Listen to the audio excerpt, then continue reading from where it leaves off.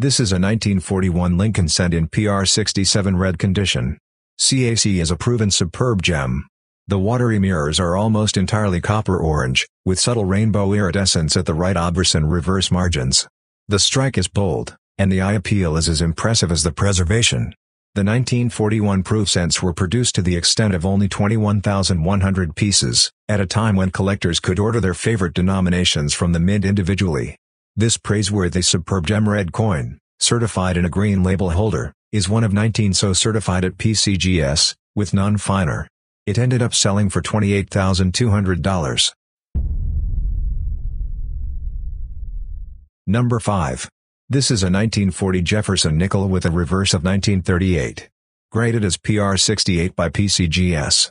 According to Heritage, ice blue, pink grapefruit, magenta, and apricot colors endow this well-struck and seemingly unimprovable PR68 specimen. Even a close examination with a loupe fails to reveal any marks, hairlines, spots, or other distractions on either side. An amazingly original piece.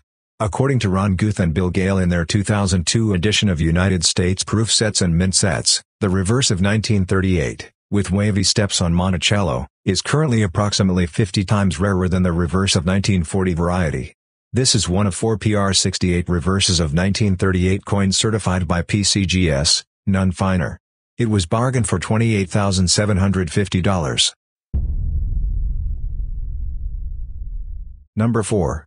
This is a 1939 S Washington quarter in MS68 condition. Graded mint state 68 by PCGS. This is the ultimate registry coin for the 1939 S Washington quarter, being the sole finest at PCGS. Satiny, unblemished mint luster complements boldly rendered devices.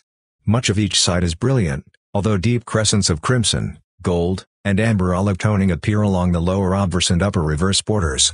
Eye appeal is outstanding. It ended up selling for $30,000. Number 3. This is a 1955 Lincoln cent in PR69 deep cameo condition. Shown as a truly memorable coin in a proof Lincoln cent of any date.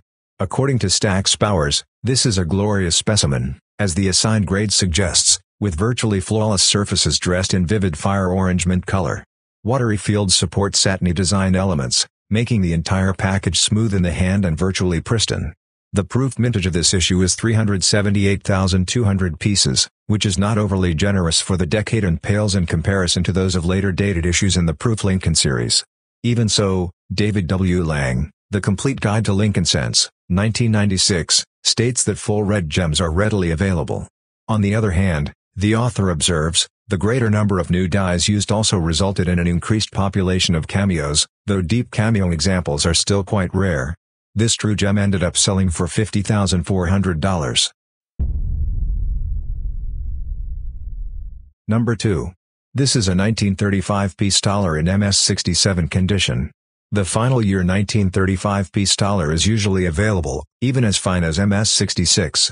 However, superb gem examples are inherently rare, with only 16 reported at PCGS, with none finer. This piece is fresh on the market.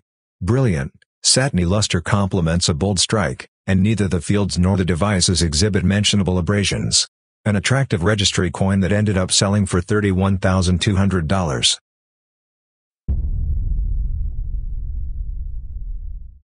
Number 1.